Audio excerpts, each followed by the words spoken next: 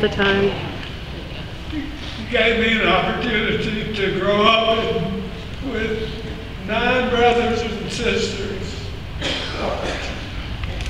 An uneducated mom and dad, but they knew the Bible well.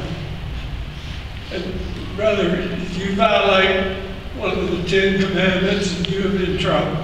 You violate failing to love your neighbor as yourself, and you're in trouble. Common sense that comes rolling out of the Bible. Every page is filled full of answers.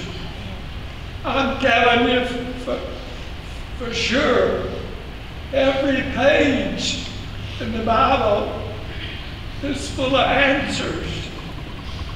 Just look for them. Just look for the answers. We're talking about this church. Everybody's like Charlie Coffey. They've been around a long time. We've been bearing our members quickly.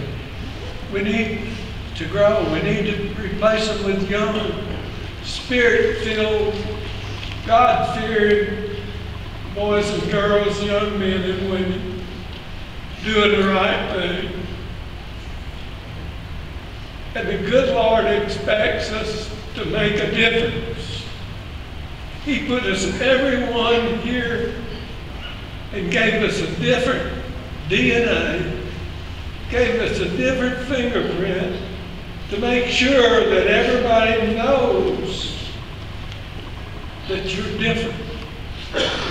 But He also gave us the need, and the only way you're going to be with Him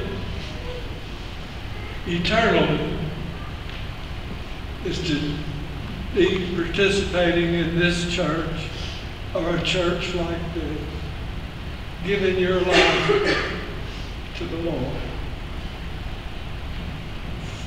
I think that's enough.